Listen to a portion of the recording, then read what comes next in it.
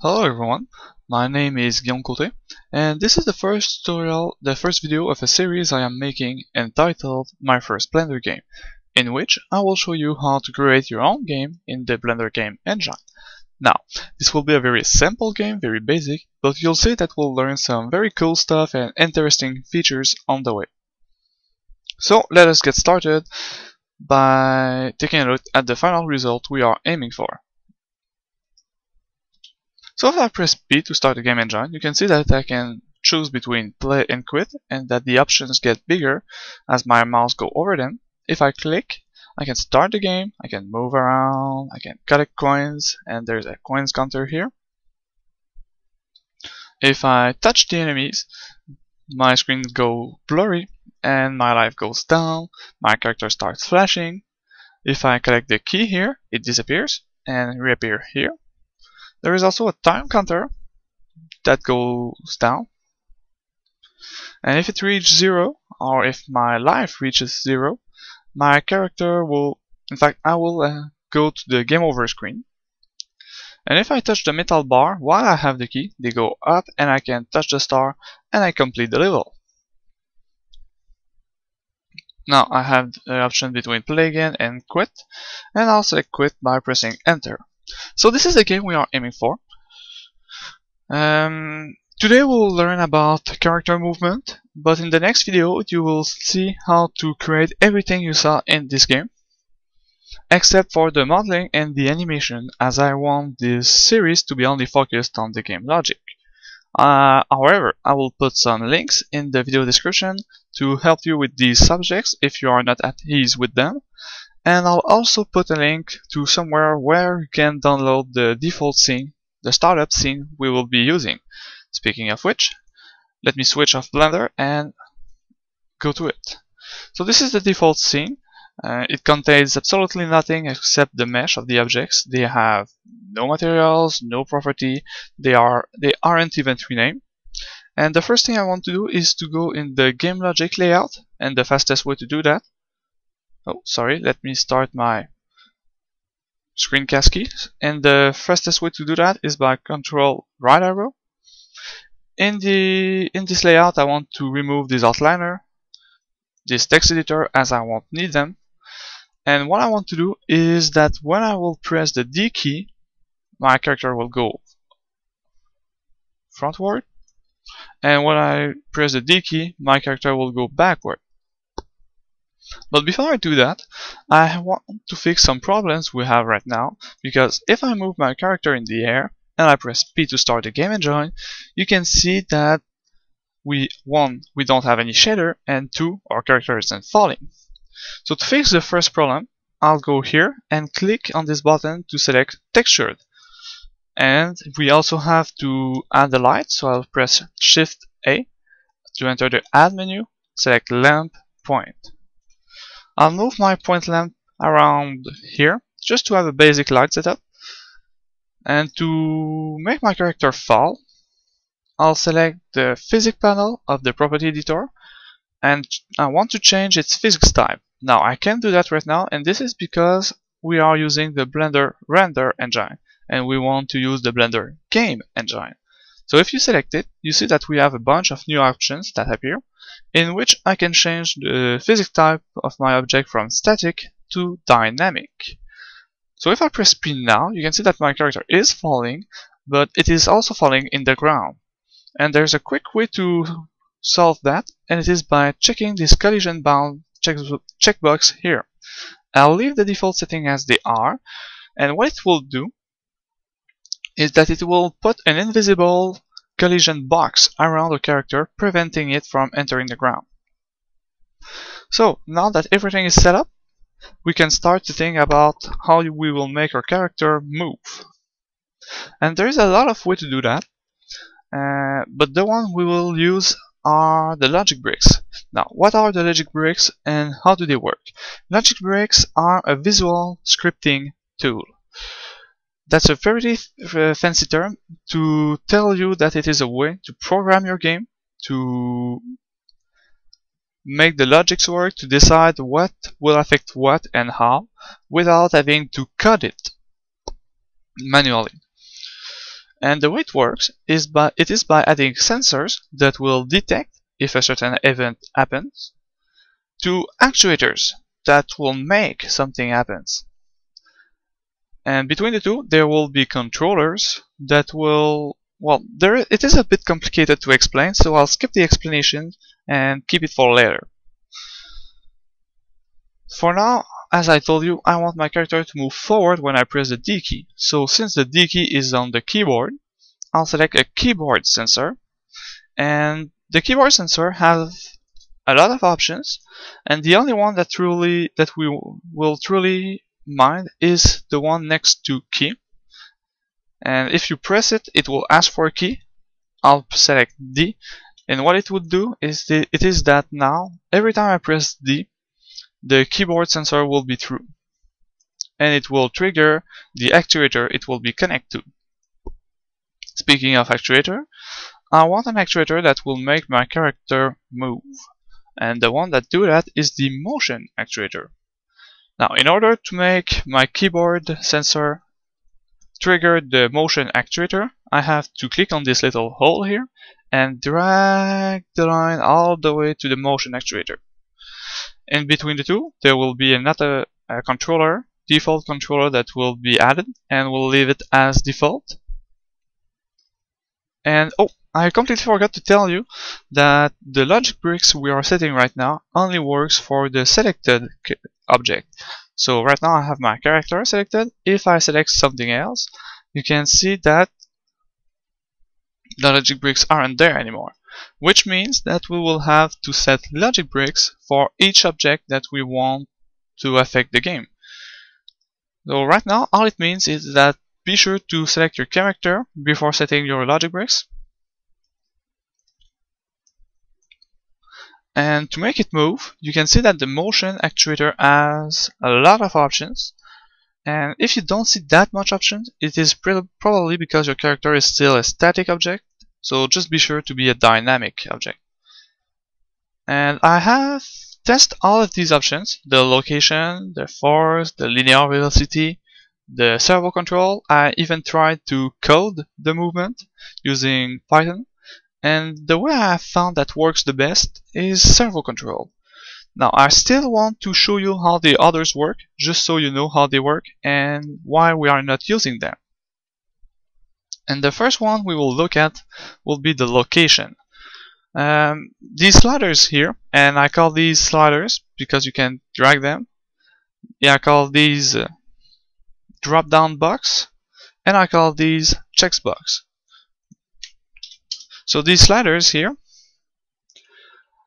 will change the location of your character every frame your sensor is true, which means, and since there is 60 frames per second, it will give you the impression that your character is moving forward. And it works really well. It is very easy to set up, but the problem with the location is that if you would collide with a wall, instead of colliding with it, you will enter it, because your character is in some way teleporting a bit further each frame. So at one point it will teleport inside the wall.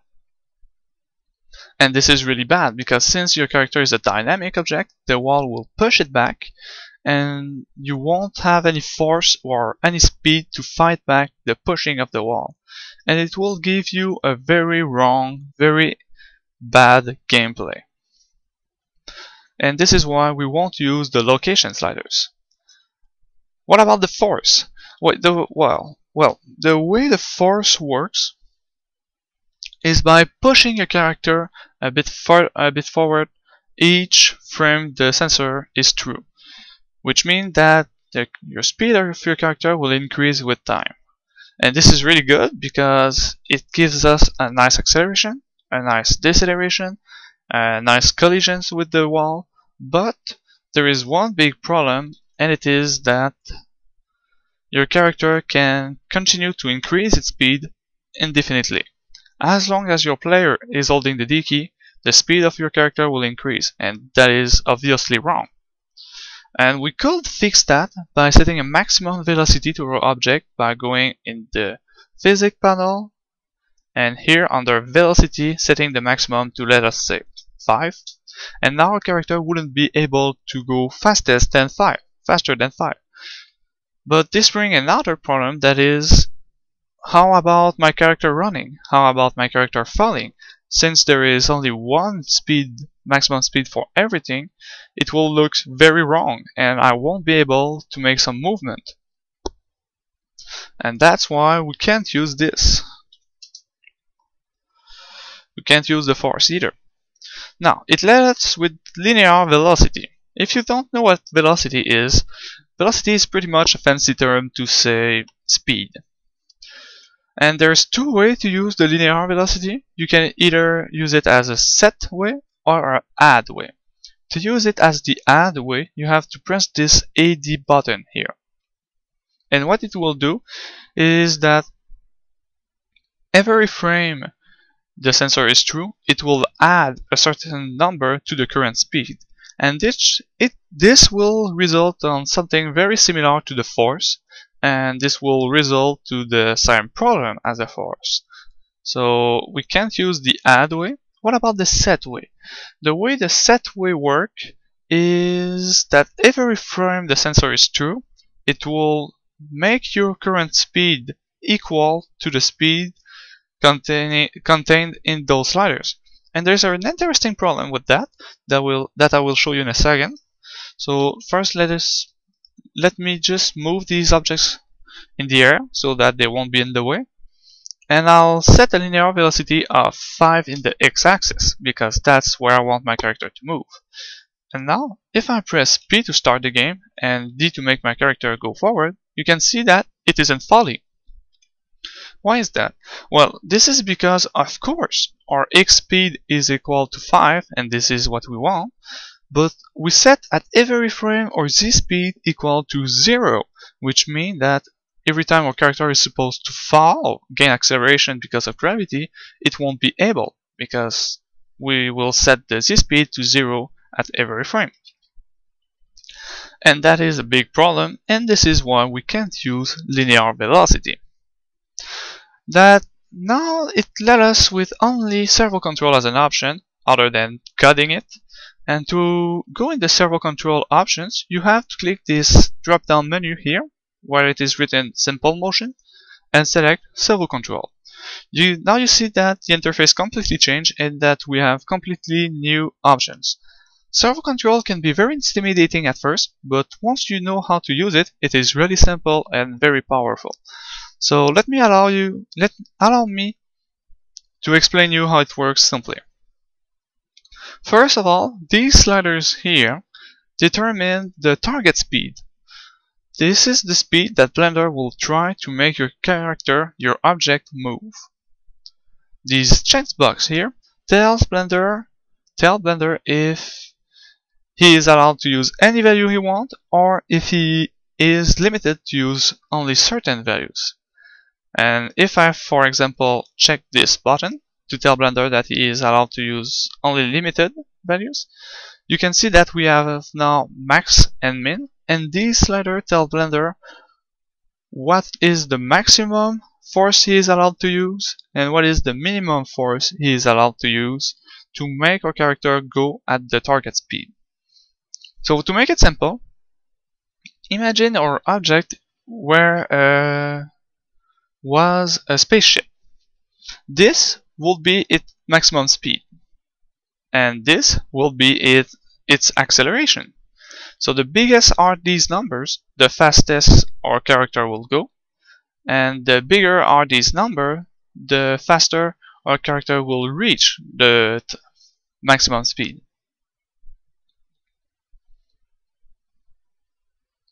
And that is pretty much servo control in a nutshell. We surely have a bunch of other options, but we won't mind them as the defaults are very good. So for our scene, I have found that the number of 5 works pretty well as an acceleration of 7.5. I also want to limit Blender to use a maximum value of 0 and a minimum value of 0 to affect the z-axis, the z-speed, because I don't want it to influence the z-speed. However, I will let the Y speed unlimited because I don't want my character to have any Y speed. And now I will do the same thing for the other direction. So add a sensor, keyboard, select key A, add actuator, motion type servo control, linear velocity of -5 because we want to go in the opposite direction, set limit, minimum I'll let it to 0, and minimum I'll put it to -7.5. So now, oh, and I also have to check the Z value here. So now if I press P, you can see that we have this nice acceleration, nice deceleration. In fact, we don't. What is the problem? Oh, I completely forgot. I have to connect this keyboard sensor to this motion actuator. If I don't, it won't work. Okay, so we have this nice acceleration, we have this nice deceleration, and we have this nice collision. And this is how you make a character move in the Blender game engine. And this is also the end of today's tutorial. I hope you liked it and that you have learned something from it. If you find anything that could be improved in this tutorial, please leave a comment and I'll try to make the next one better. I wish you a great day and I hope to see you in part 2.